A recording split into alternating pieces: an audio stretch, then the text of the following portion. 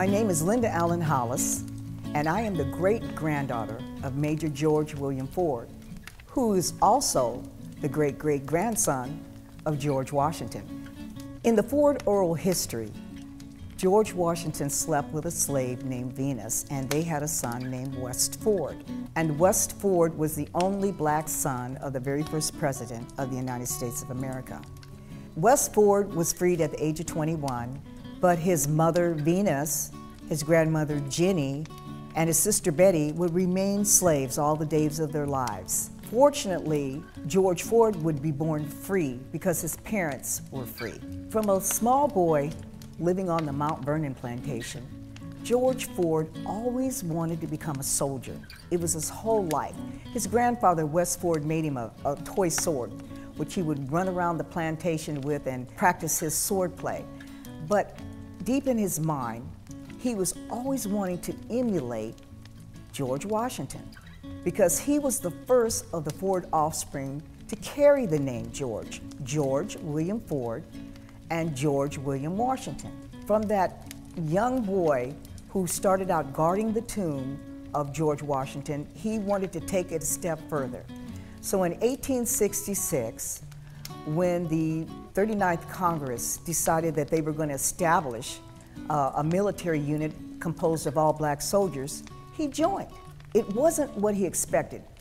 When George Ford joined the military, he was joining with so many other black Americans who wanted a chance at equality and respect after being held in bondage for over 200 years. They wanted to be somebody. They wanted to be a part of the fabric of America. And so they joined in the military to get the chance to be equal and to be respected as a man, not as a beast of burden. They wanted to be men. The morale of these newly freed enslaved was burst when they arrived at their first post at Fort Riley. They were excited. They wanted to become a soldier. They wanted to have a weapon. They wanted to get out and be a part of the U.S. military. And what did they get? They got tired horses that should have been put down, bad weapons that hardly wanted to fire, used uniforms from the Civil War. And then they found that they couldn't even barrack with the rest of the troops. They had to be put way back in the back of the fort and be separated from the white troops. They also found that many of the commanding officers, they didn't want anything to do with the black soldiers. They felt that they were inferior. They felt that they didn't have the skills to be in the military, so they were harsher with them on their drills. They found that discrimination didn't leave with abolition or the 13th Amendment. They were still being discriminated against. And they were asked to do really jobs that had nothing to do with being a soldier. But that didn't deter these brave men, and it didn't deter George Ford. He helped to establish the camaraderie that they would need to go further on in becoming a soldier. Many of the soldiers respected George Ford because at one time when they were finished with their basic training, General Custer and Sherman and a lot of the troops, they had to parade past these generals. But black troops, they had to stand off to the side. They were not going to be part of this grand venture of leaving Fort Riley and going to their next post. And so the troops were kind of grumbling a little bit because they felt like they were being slighted. And George told those soldiers, you have to stand proud. You have to stand tall. Do not let them take your dignity. You are U.S. Cavalry soldiers. We're going to prove who we are. We're going to do our jobs. We're going to be loyal. We're going to be patriotic. And we're going to show them what the 10th can do. In doing this documentary, I wanted to bring in some experts who would be able to help me to tell the story of Major George Ford. Dr. Carl Blunt is a friend and also a renowned historian in African American studies. The one thing I found about George Ford, man, beside him being one of the first to enlist in 1867, he was the last to die in 1939. So for historians like me, that is a fantastic run. Secondly, he was an educated man. Whites and blacks were illiterate because it wasn't mandatory. Third fact was that he volunteered for service in Cuba during the Spanish-American War at the age of 50.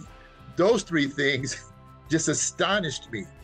Frank Schubert is a famed military historian. The main reason why the Buffalo Soldiers are important is because they participated in the central drama of American history at that time. The westward movement, the expansion of the country across the continent. And my work on Buffalo Soldiers centered really on that, about who were these guys.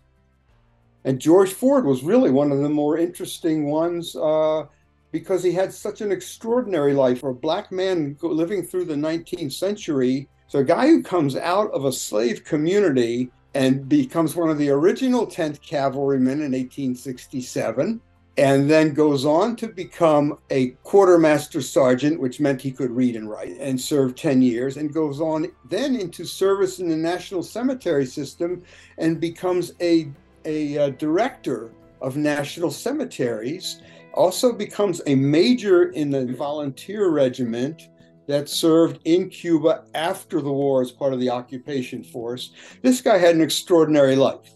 Paul Matthews is a lecturer and an author and the founder of the Buffalo Soldiers Museum in Houston, Texas. The Buffalo Soldiers were the peacekeepers in the American West.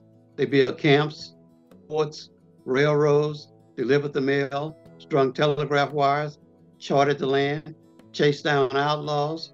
Without the Buffalo Soldiers, the westward movement would have been delayed 50 years. The mission at the Buffalo Soldier National Museum is to preserve, promote, and perpetuate the honor and legacy of the brave men and women who fought, bled, and died in defense of America. And Trooper Ford is a classic example of that.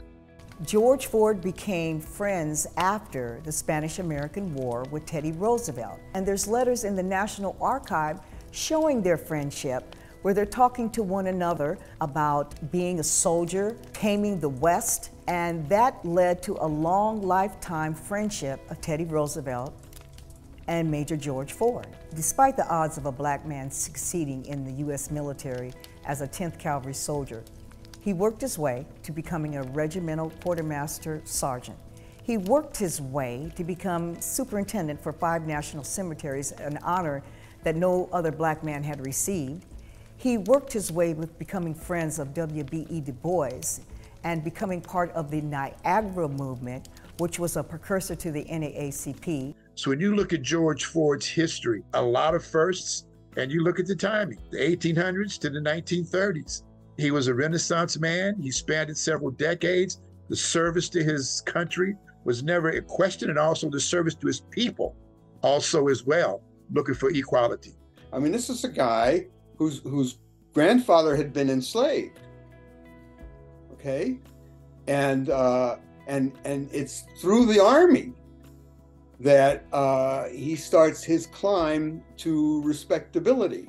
George Ford, as my understanding, is the classic success story of the African American, and he moved forward and became an inspiration to individuals like myself. It was the George Fords of the world that built the bridge that I crossed when I became an officer in the military. George Ford persevered at a time when many of the African American race were still being discriminated against, and he didn't let that stop him, paving the way for other African Americans, even like Colin Powell, who became a soldier on the backs of the very first soldiers, the black enlisted men of the 9th and 10th Cavalry, soldiers like Major George Ford, who was the last one standing when he passed away at the age of 91 in Springfield. Today, I'm here to honor my grandfather's service and to honor the service of all those 9th and 10th Cavalry soldiers who gave their lives to help build America, to build the infrastructure. Major George Ford shows us that with courage and perseverance, that you can become anyone that you wish to become in America. America is great, but they also need to remember the soldiers of the 10th and the 9th Cavalry like my grandfather, Major George Ford.